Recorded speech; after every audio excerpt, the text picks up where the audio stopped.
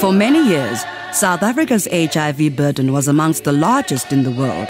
But the country's commitment to eliminate mother-to-child transmission of HIV and improve the health of mothers and babies has changed this.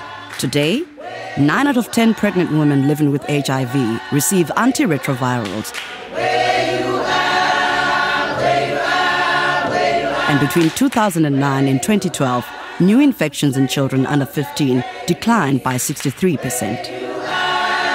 Leadership and a strong political will have turned the tide on HIV in South Africa.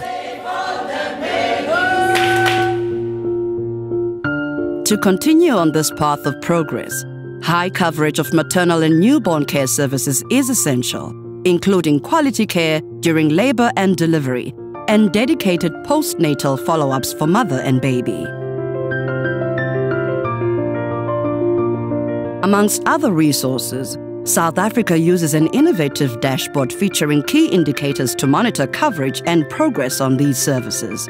For example, if an indicator has a red light next to it, this highlights a service delivery area in need of attention. The more indicators you pick, the poorer the quality of the data and the less focused the program is. So we wanted to be very focused and to have a small number of indicators that we are all committed to collecting, collating, and interpreting, and then using the data to improve the quality of the program and therefore the performance of the program.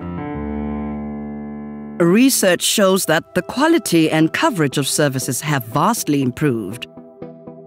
According to recent estimates by the Medical Research Council, the current MTCT rate is as low as 2.7%. This has been accompanied by improved maternal and child health outcomes. These results also testify to strong partnerships. And it is through partnerships with development partners, with implementing partners, and of course with communities that we were able to generate the kind of impact we've had. Now, implementing partners are the ones who work with facilities, with individual healthcare workers in districts, trying to translate the guidelines and the policies into tangible deliverables. And that's where you find the effect of reduction of transmission. When you get mothers coming in early because we've done something on the demand side, we get them getting proper treatment because we've done something on the supply side. With the 2015 deadline drawing closer, it is even more imperative to identify gaps in the program and improve quality of service at all levels, district, provincial, and national.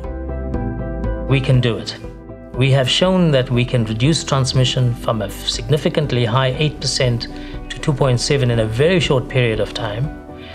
And I am convinced that with the application of the cascade, with the use of data on a continuous basis, and with good support, both managerial and technical support to our frontline workers, and with informed communities, we can reach zero. South Africa has committed to continuing on its path of progress in eliminating mother-to-child transmission of HIV and keeping mothers and children alive and healthy.